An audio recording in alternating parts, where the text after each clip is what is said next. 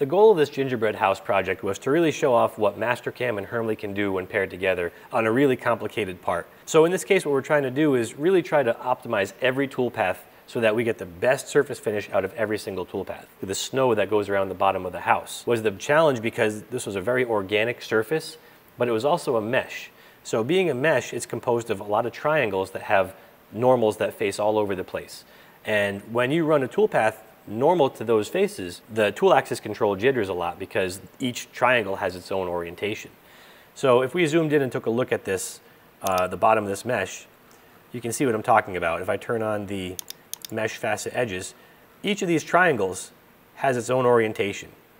And this toolpath is using this orientation of these triangles to decide the orientation of the tool.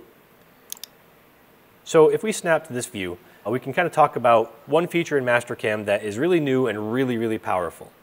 So we started with this morph toolpath. Basically, right out of the box, just created a morph between two curves. And if we analyze the toolpath, you can see the tool's angle remains pretty consistent. The problem with this is when we posted out this code, we can see the number of reversals the B axis and the C axis have here. So 1800 reversals of the B, 651 reversals of the C. So a reversal is something we really want to try to back away from. Mastercam has this cool new utility called smoothing under tool axis control.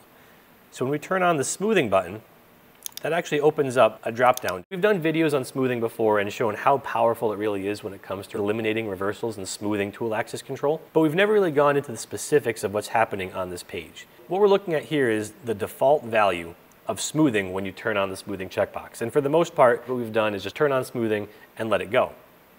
So when we do this, you can see, first of all, we go from 1800 B-axis reversals to 54. And then again, we cut the C-axis down by about 20%. So the problem with this is if you zoom in, you can see this code doesn't look very uniform. It has been smoothed, but what's happening is there is a global smoothing factor in play here. So when this says global, what it's doing is it's taking the entire toolpath into account when it tries to smooth all the motion. So looking at this on Analyze, if you mainly focus on the Z direction here, pretty constant. It does have a little bit of a jitter to it. If these blue lines showed us the contact point of the tool, it would remain perfectly constant because in theory, we are maintaining a constant contact point. But there's a slight variation in tilt in between each one of these passes that creates some inefficiencies, some problems that we really want to get away from. So running with full default smoothing in this case actually caused us some problems at the machine. There is the opportunity to tune that smoothing a little bit. Now, I have two toolpaths here that have some tuning in play. So basically taking the global smoothing factor and limiting it. So if we look at this drop down, we went from max tilt angle of 90 degrees down to 10. And I believe this strength percent defaults to around 30. We cut this down to 5.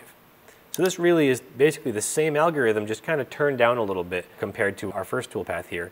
And you can see the reversals have increased. And it does seem to be a little bit smoother when it comes to the variations from pass to pass. You do see there's some what appear to be step over variations. This is not a step over variation, it's a tool tilt orientation variation. So global smoothing in this case is taking into account the tilt on the top of this part as it works its way down. And this is kind of throwing things off as we get down towards the bottom of the part.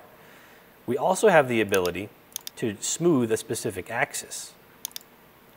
So when we open tool axis smoothing, we can say smooth the rotary axis around Z. So basically we're targeting our C axis to smooth a little bit. And I'm telling it basically don't even try to smooth anything on the tilt axis and just give us 10 degrees either way on the rotary.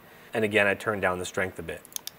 And in this case, you can see the reversals do jump up a bit. They're still really reduced from the beginning toolpath, but in this case, we don't see any variations in the step over. This step over looks really nice. It's really consistent. There's no variations in height along this drop here. Everything seems to run really smoothly. This is the best of these two smoothed options. And again, on a machine with a really high-end control like a Heidenhain would have, the Heidenhain takes this code with 1800 reversals and does a really good job of smoothing over it.